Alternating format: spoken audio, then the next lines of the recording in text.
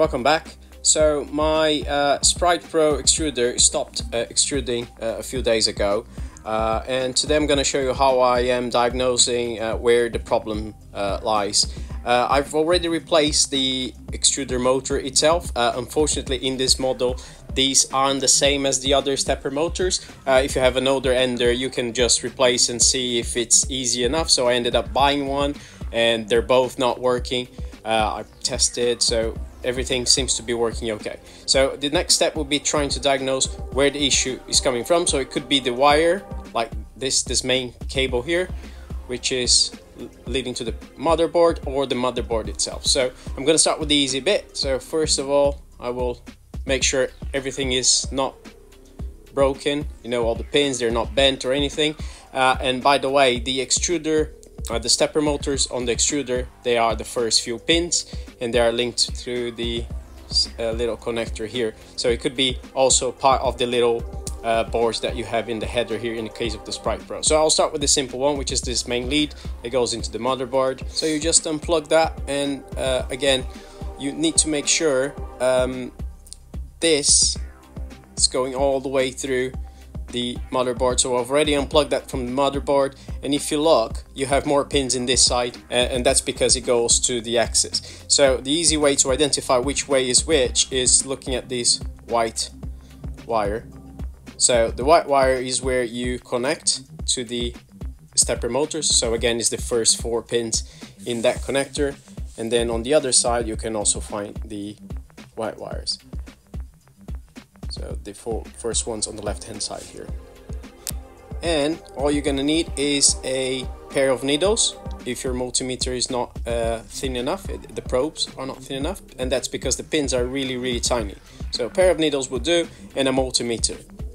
If you never used a multimeter before, all you gotta do is to put here in these ohm signs, that means resistance, or in my case here I'm gonna use the continuity test, which is a little buzzer, and then you make sure you have the probes connected to the right port. So again, look at the ohm side and the COM.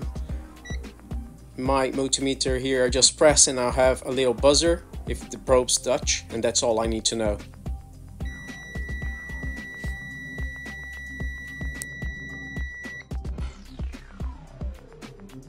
Because the probes are a bit too thick for the connector, all you gotta do is to connect the needles using duct tape or something else, and make sure they're still buzzing as you touch them. That's all you need to be very sure about.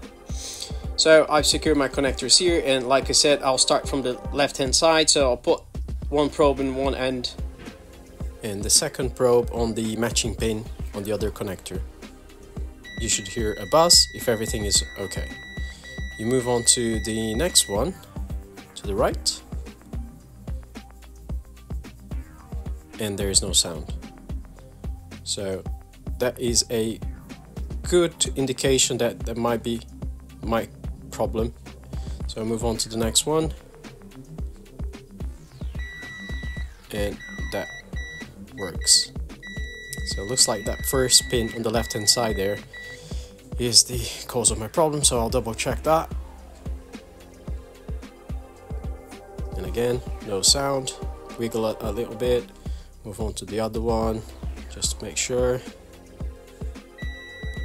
and yep, continuity. So the problem lies on that one, and because I'm gonna replace this anyway, I've just stripped that out, and guess what, I found a little cut in the white wire, and that's because the movement of the printer kind of bends that thousands of times every print like that, and ended up splitting, and the second one is almost going as well.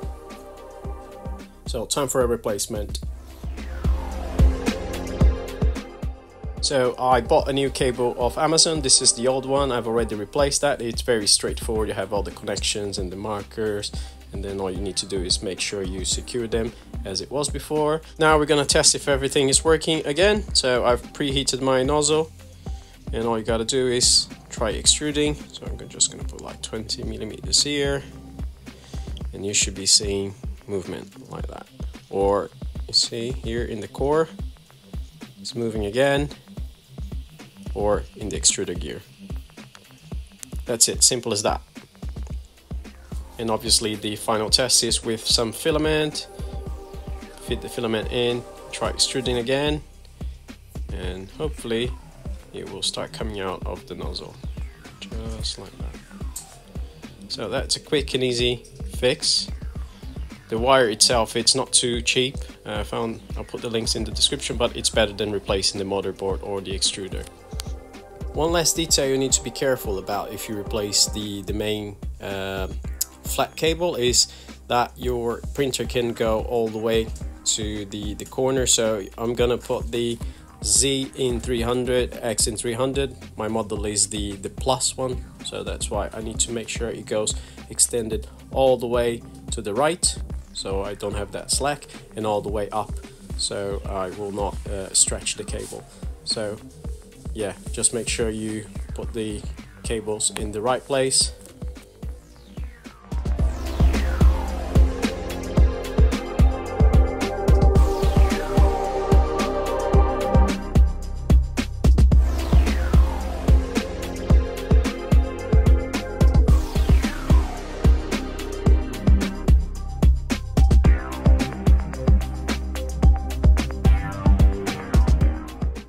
So here in my case it's extended. I still have a bit of a slack on the X axis and a little bit on the Z axis. So yeah, everything looks okay. And because I don't want this to happen again, I found this model in Thingiverse. I'm gonna leave the link in the description. So it's just a little bracket extender that will hopefully avoid a lot of the bending forces and the stresses that this cable suffers right in the joint there. So you just put the little bracket in, push that into the original bracket and slide that down.